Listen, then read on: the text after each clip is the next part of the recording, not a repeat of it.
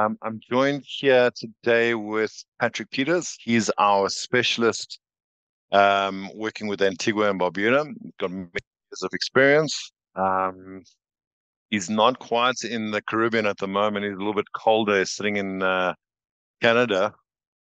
Welcome, Patrick. Thanks, Shane. Yeah, it's a pleasure to join you. Thanks for having me. Perfect. So today we're going to be going through the ins and outs of Antigua and Barbuda. It is a Caribbean country and it has multiple different benefits. It's become, well, it's sort of shot to the forefront in the last couple of weeks with all the changes happening in the Caribbean at the moment. If we look at the past, so if we look at the oldest, we're probably looking at somewhere like St. Kitts, which has gone through many, many different changes. And they've recently just doubled everything. So not as popular as it quite used to be. St. Lucia, unfortunately, has also just changed as of a week ago, where we now see them veering away from the finance route. Most of those are sold out. So, as I said, Antigua's shot to the front from a cost-effective point of view. It's probably the most beneficial for clients at the moment looking for alternative citizenship and residency. But I'm not going to take too much thunder away from Patrick. Um, what we're going to try and go through today is just who we are as a company, Holborn Pass and Holborn Assets. We've been working in the CBI business for quite some time. General experience throughout the group is you're looking at probably about 20 odd plus years. So we kind of know what we're doing, and it's been very beneficial for our clients, and we've worked with many around the world. Citizenship by investment. It has been around since the early 1980s and has evolved and grown over the years. Us as Holborn, as I said, we've helped hundreds of clients everywhere from the US to Portugal, Canada, you name those countries, we've been involved. So we're in a good place to be able to help clients sort of go through the minefield. So we would do all the A to Z offerings for you, everything from initial sign up to the day that you actually receive your passport or your residency or whatever your requirements are. We stick with you. We have a full team based throughout the globe that will assist you and help monitor you through that process. Now, although yesterday we're going to be talking about Antigua Barbuda, we do offer an array of offerings out there.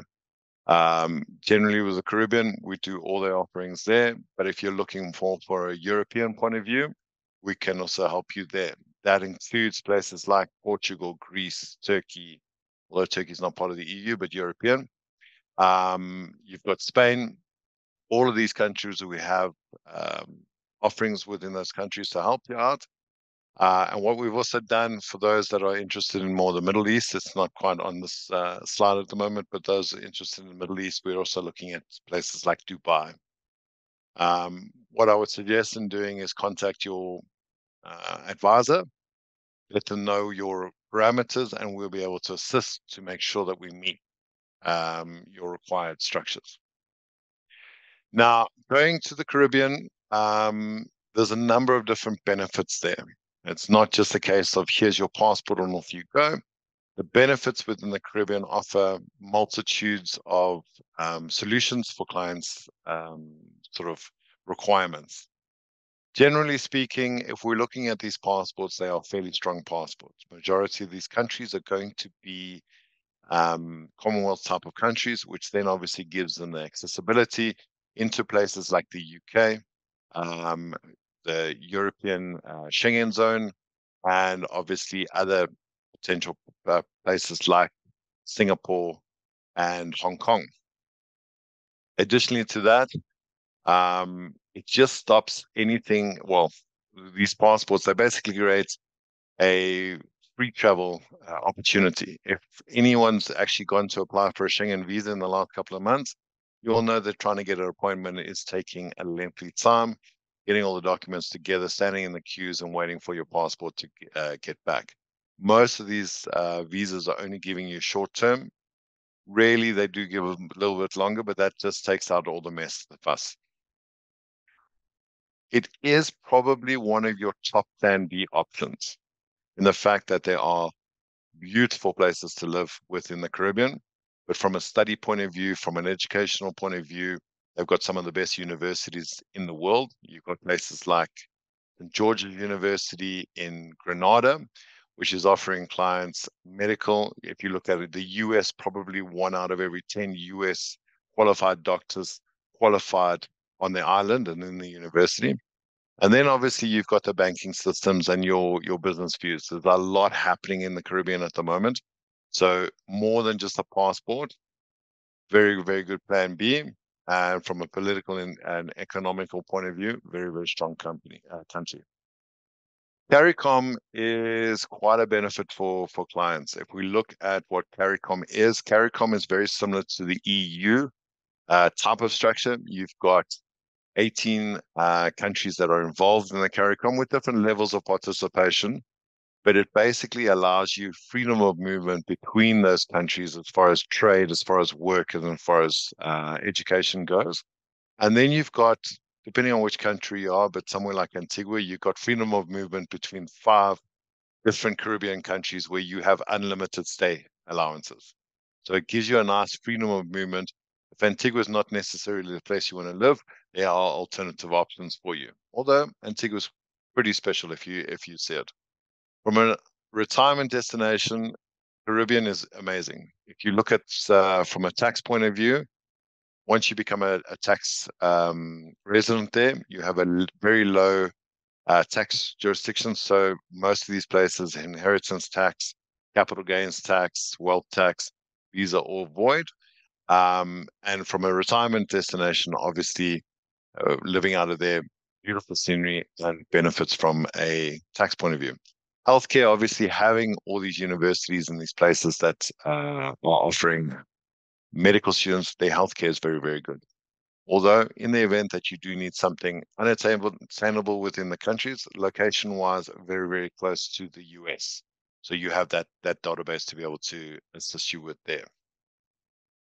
So Antigua itself forms part of the Caribbean, all right?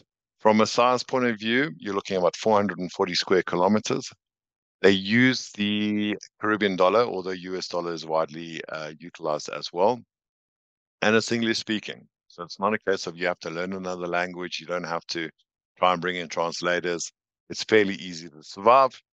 And with a population of 93,000, yeah, it's got that personal feel to it. But now, I'm sure you're tired of me talking. I think let's get Patrick in here. Let's let him tell you all the wonderful things. He's been there a lot. He's worked with Antigua for many, many years. So over to you, Patrick.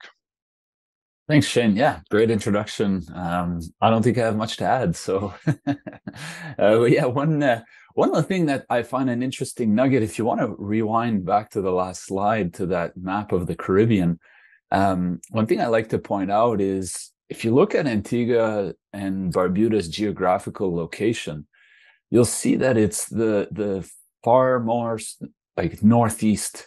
Why that's important historically and geographically, it's the first stop when the ships would come from Europe and Africa. And so that's why Antigua developed economically sooner than many of its neighbors, because it was a very strategically located island that the French, Spanish, and British fought over. And so it developed sooner economically. It was the first area to abolish slavery, so they had to replace some of those industries with more modern industries. And so it's also always been a travel hub historically, and still is today. That rings true today. They have the most direct flights of the area. If you want to spend some time in Dominica or St. Kitts or some of the other countries, oftentimes you have to fly to Antigua, spend a night, and then fly over elsewhere. So I thought that was a little kind of sidebar, an interesting little nugget about that explains when you come, you mentioned Antigua's a nice place to spend time. It's true. It's developed. There's real there's real like nightlife and social activity. The education is good, healthcare is good, and it's a real place that we could live. Which sometimes all around the world, not just Caribbean, but all around the world, some of these smaller islands, they're great for vacation, but you wouldn't want to maybe raise a family there. You wouldn't be able to build a business there. But Antigua is different. Antigua has meat on the bones, let's say, that do come with all the beautiful beaches. So let's focus on the CBI. It's been around for 10 years now. It's been around for quite a while. And what we like about it is its stability. Shane, you mentioned that it's kind of shot up to the ranks. And by doing nothing, people often ask me lately, like, why is Antigua so popular right now? Why are clients coming into my office asking for it? Well, it's by doing nothing. A lot of the other programs have made changes that just by default has rendered Antigua very attractive. And for the last 10 years, we've been kind of repeating the same message to the government and the CIU in Antigua is just, play the long game, create stability. Don't change your price too often. Don't change your program too often. That allows, advisors and companies like Holborn and the whole industry, when there's stability, we can build businesses around that. And so that's kind of what's happening in Antigua now. A lot of their pricing that they've established a long time ago, due diligence process, the whole processing of the application, the way they've structured their program, a lot of the others are kind of following suit now. And that's just rendered Antigua as the go-to program. And so that's been one of the important things for the Antigua program. Just stability comes with credibility. And so overall, you're looking at a 3 to 6 months processing time. And that it's the best definition for dependents in the industry as well. This is really important.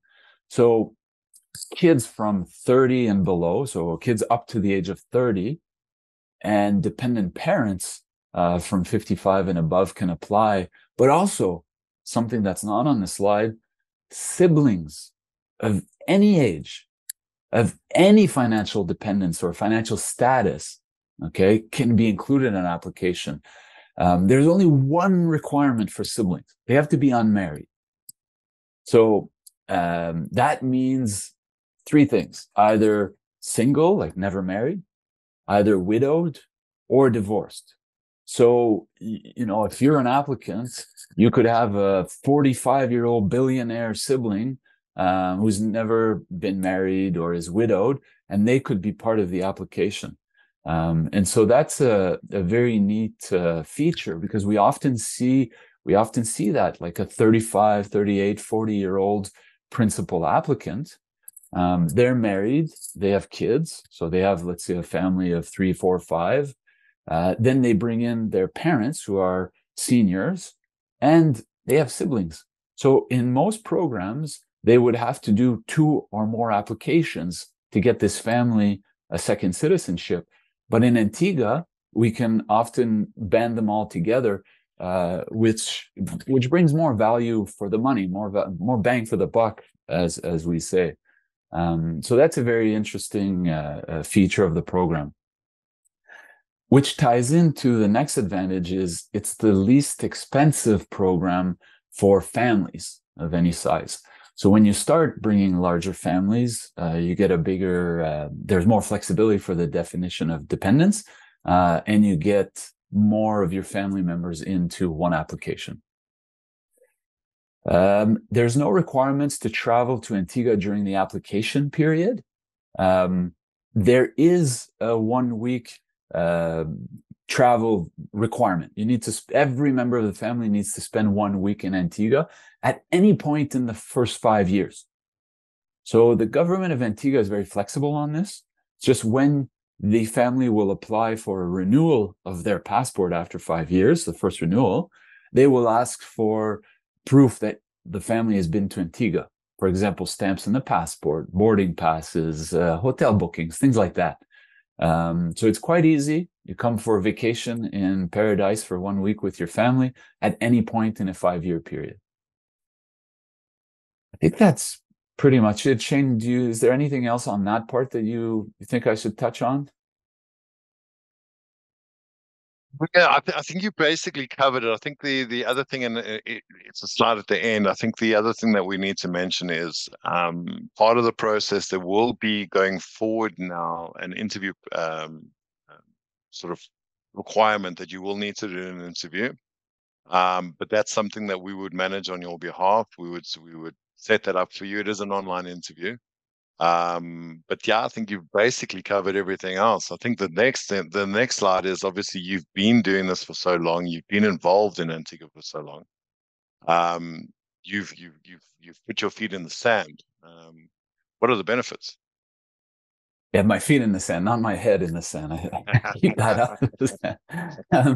Yeah, you're right. I've been doing this since the beginning of the program, and it's my passion. I love this program. I love this country. I spent a lot of time there, and the benefits.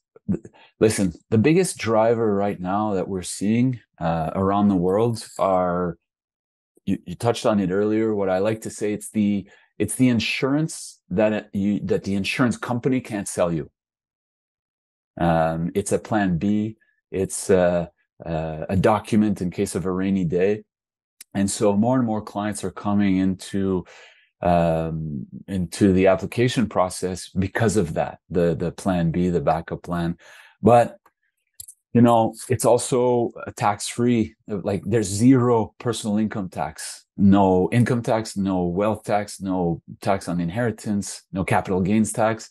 At the personal level, you pay zero income tax across the board. There's no hidden, catch you tax. There's nothing. So right now the tax structure, and for the last 10 years and historically, it's been like that.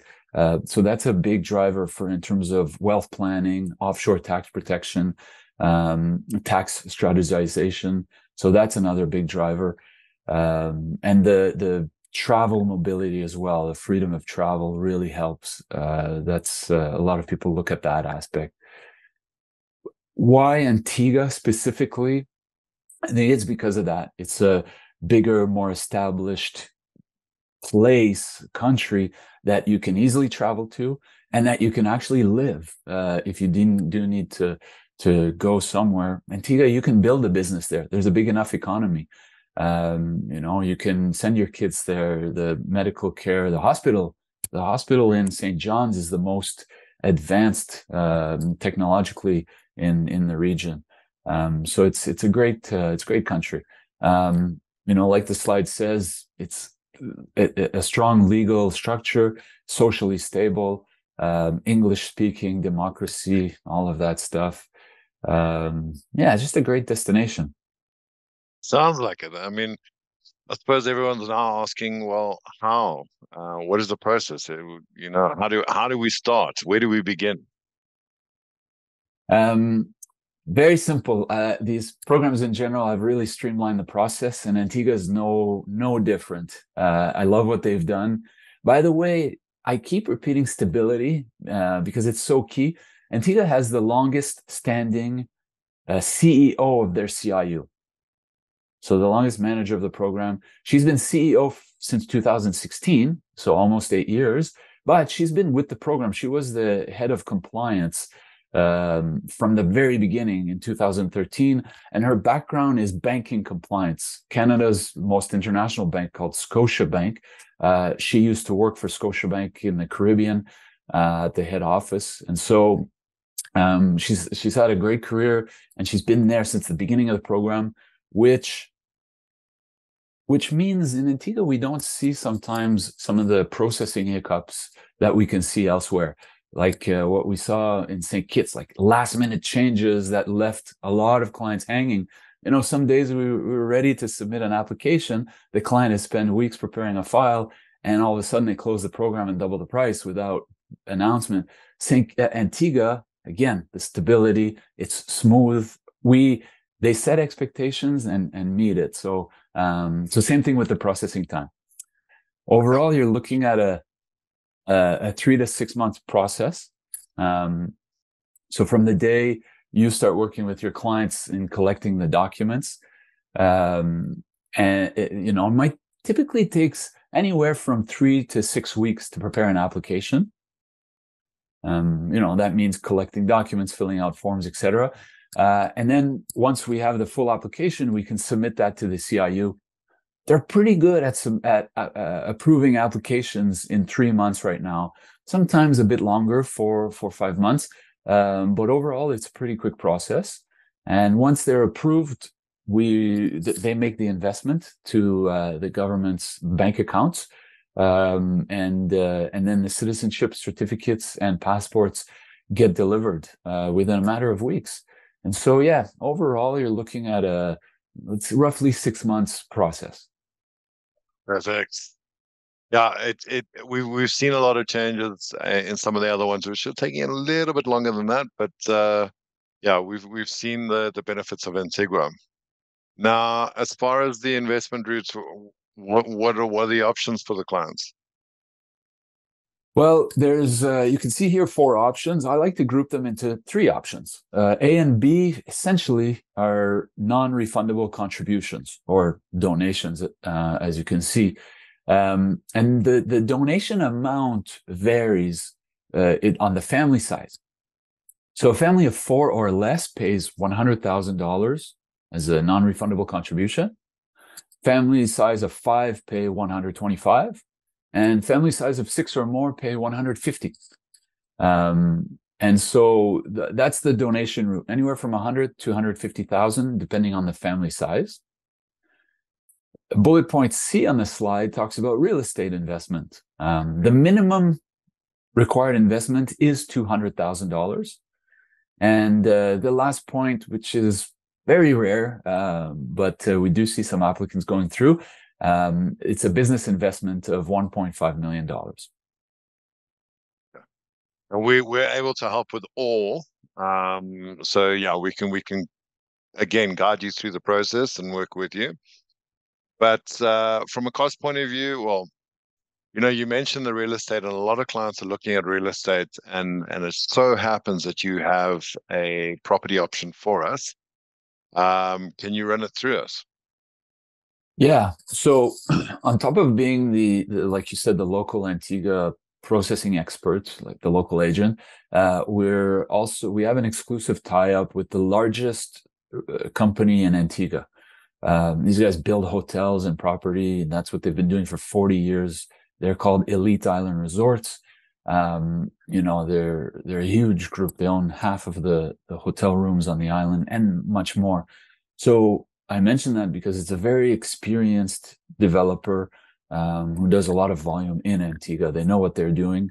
And the current project that we're building is called Veranda Estates. Veranda Estates is a gated community of single-family homes, or in Antigua, they call them villas.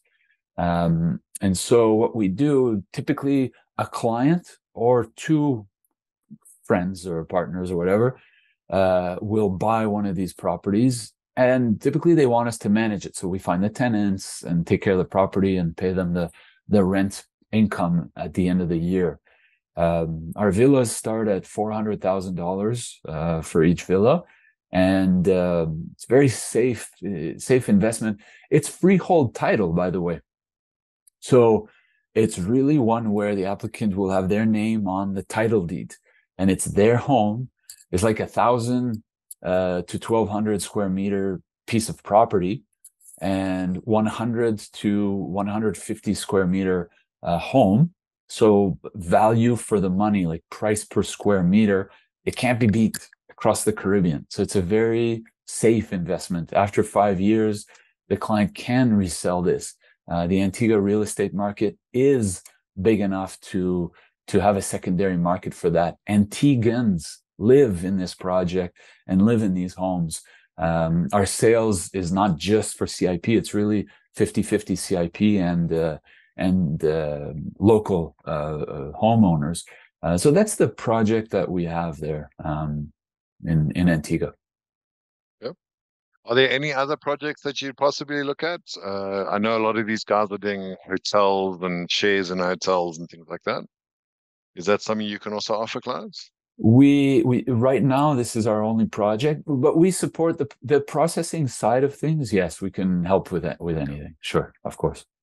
Perfect. I suppose then it comes on the cost. Now, this is kind of a generalized table of what we would look at generally for a family of four. There are a couple of other costs that we would need to take into account, bearing in mind that the age of the children, because obviously a dependent, depending on their ages, will meet different criteria and there's different due diligence. But this is just a generalized average family of four with two young kids. So husband, wife, two young kids. And this gives you an understanding about the real estate versus the donation route. Right. So this is purely an example table. But what are the benefits versus going the donation route versus the real estate route, let's for instance? Which one would you choose and why? Um, so a lot of our clients who are in countries with currency restrictions are limited by or it's very difficult to get money out of the country. So they like what looks at the lowest cash flow possible, which is the donation route, obviously. But clients who are outside of those jurisdictions, clients who are looking to drive down the overall price of over a long-term period of their program do like the real estate option. So we're really seeing a good mix of clients overall, but it depends on the jurisdiction, I would say. Talking about that, are there any specific jurisdictions that we can't assist with? There's certain countries where clients are coming from that we can't work with The for two that we Antigua. can't work with are Russia and Belarus. Okay. There's So no, so our Syrian clients, Iranian clients, we can follow through with them. there's a few other countries with fine print. Um, Yeah. Nationals from Afghanistan, Iran, Somalia, Sudan, North Korea, and Yemen. We can serve them if they've been outside of this restricted country for at least 10 years and have no economic ties to them. So oftentimes we'll see somebody from one of these nations, but they've been living in Dubai or in Europe or UK or US or somewhere for over 10 years. Then we can serve them. Perfect. So, all right. So, guys, if you've got any questions that you want to put forward to myself or Patrick, please utilize the Q&A box. I see we've got a couple already. Um, the next slide was generally going to be just making sure that that we know this and we can try and address any questions. To start off, Patrick, we do have a question here. Does the government inform applicants' domicile countries that they have been taken or that they've taken citizenship? So basically, do they release the names of clients taking citizens to other countries? Not at all. This is a confidential program process, and the government very much understands that. And I can attest things I've seen with my own eyes that that show me and give me comfort that they prioritize that confidentiality. Perfect. With the with the fact that you can have siblings, understandable if they're not married. If they have kids, will that impact them? How does that impact them? But it doesn't impact them. You know, to answer the question directly, if they have kids, it doesn't matter. They can be part of the application.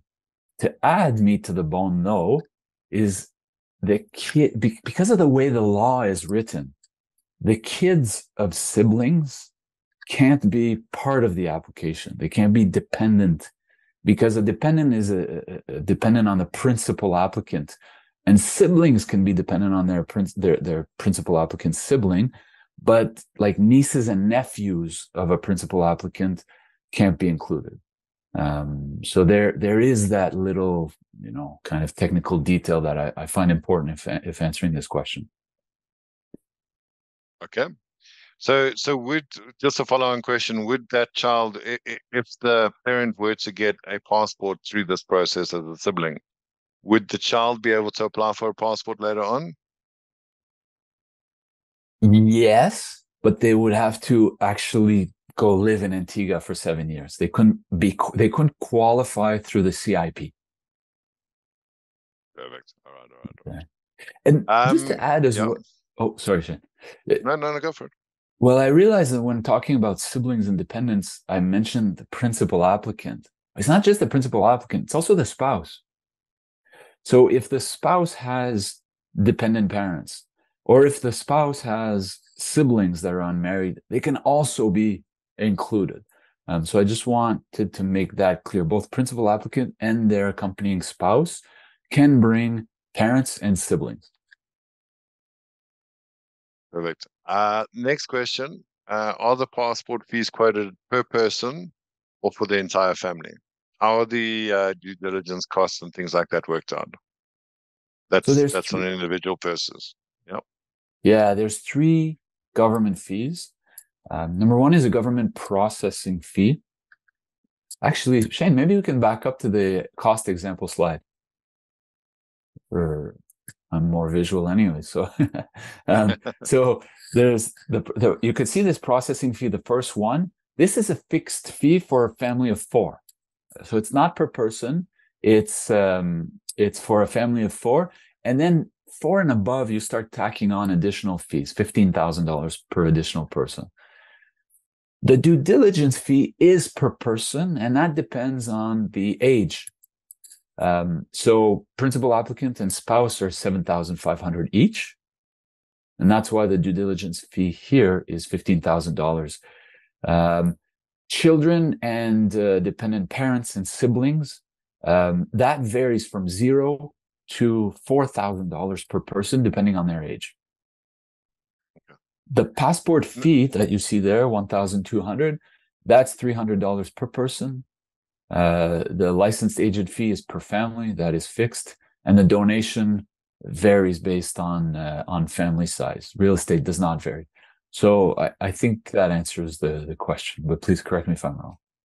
No, I think you've got it all right there. As I say, there are a few little extras that do come on this. We do have to look into legal fees and all sorts of things, but we'll be able to give you a personalized costing for you and your family, and we can go through it in more detail then. Um, Something we see a lot, and we get this question often, is we have now a passport that allows us to travel to all these places. Can we live there? Can we spend the rest of our lives there, or the extended time periods that you can stay there? How long do we get to spend within these countries once we have this passport? As long as you want. You're a citizen like no other. It's not a second class of citizenship. So You I'm can meaning live. within like places like Europe and places like UK and Oh, Schengen, all this. What are your time periods? Can you live there? Can you work there? Uh, having the citizenship of Antigua or any other country does not give you the right to live and work in Europe. It allows you to enter as a tourist. But I'm no immigration expert for, each of these jurisdictions. I'm really the Antigua expert. So I would, I would offer you to discuss to your Holborn specialist when it comes to other jurisdictions' immigration laws. So generally speaking, with the Schengen, we can do a 90-day and 180-day period. And with places like the UK, because it is a Commonwealth country, you can generally spend 6 months at a time within the country on the travel visa. Um, Most places, rule of thumb, you're probably looking at 90 days and 180-day period. All right. Next question. Obviously, looking at the property and how amazing it is. How's the extreme weather situation? Hurricanes, floods, things like that. We obviously see a lot of this online and on news reports. What's it like in Antigua? Antigua is in the hurricane, forget what they call it, the belt or whatever, the hurricane zone. But what's different about Antigua is because it's a bit more economically developed, the construction can handle it. And so, a few years ago, the island of Barbuda or Dominica or some other, less developed nations, poorer nations, they get hammered by hurricanes and it hurts. But Antigua itself is not too bad. So I'm generally speaking, we're not too worried about it. Does it happen? Yeah, once every 10, 15, 20 years. But our property, like specific to our property, the construction is very strong. Like I said, this group has been doing this for 40 years. And the properties are insured against hurricanes. So if ever there were the small chance that something were to happen to the properties, there would be an insurance coverage for it. Okay. And then talking about the properties and things, how do we select a property? So let's say, can we have a residence property? Can we buy any property within Antigua, or does it have to be a specific property and why? So the government has prioritized certain zones of the country where they want to see economic development, and they have pre-approved projects within those zones that they've deemed as credible or legitimate projects. So in order to choose where to invest in property, you do have to pick from one of those pre-approved projects that the CIU has approved. Okay. And the property that you've put forward, can you live there? Can you retire there? Is it a property that you have to rent out, or can it be a residential property? The rental program is purely optional. A lot of our clients don't live, the great majority of our clients don't live in Antigua, but the many who do, and they do buy into their project, absolutely. It's a real residential project with locals living in it. Some of them are CIP clients, some of them are retirees from Canada, US, UK, who've bought a home there and have made it their home. Others are like tenants. For example, one of our CIP clients will invest in this project, but doesn't want to live in Antigua. So he asks us to manage it, puts it in our rental program. So we have a lineup of tenants because remember, the developer also owns 50% of the hotel rooms, like the hotel resorts. So for example, let's say he'll bring a French chef or an Italian chef over to Antigua on a 2-year contract. The chef will rent out one of the homes, or the general manager of the Canadian bank who's been brought on a contract will rent one of these homes. So absolutely, the rental program is optional. We have good tenants lined up for it.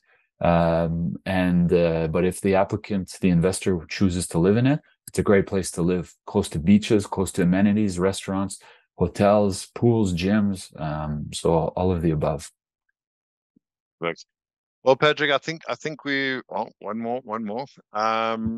Do you need to take out private medical insurance, or is there an established welfare system for the citizens? Yes, there's not. It's not free healthcare. The way I hear this question is medical free there? No, you would have to pay for the medical care. Do you have to take out insurance? No. Is there a welfare system? Yes. Would our clients coming to Antigua need to pay for their own medical care? Yes, also yes there. Okay, perfect. All right. Well, I know you've got a dash. I think you've got a flight to catch, but I think the nice thing about this is we have recorded this for anyone wanting to look back and see any of the answers that have come about, and will be put onto YouTube, onto our websites, and it will be available to any clients that are looking for it. I think the best step to go forward is to speak to your advisor. That advisor will be able to go a little bit more into detail with your specific case, and then we can assist from there. Patrick, anything you want to add before we sign off? No, Antigua looks like it's the belle of the ball right now. It's a strong, stable program, and we're here to help you, Shane. We're here to help Holborn's advisors, their clients. We want, we've been doing this for a long time, and we just want to keep the ball rolling. We just want to keep everybody building their business, all the clients being happy, referring more clients. So we're here to support you, and we're happy for the opportunity. So thank you. Thank you very much, Patrick. All right, guys, enjoy the rest of your days, your evenings, and your mornings. Okay.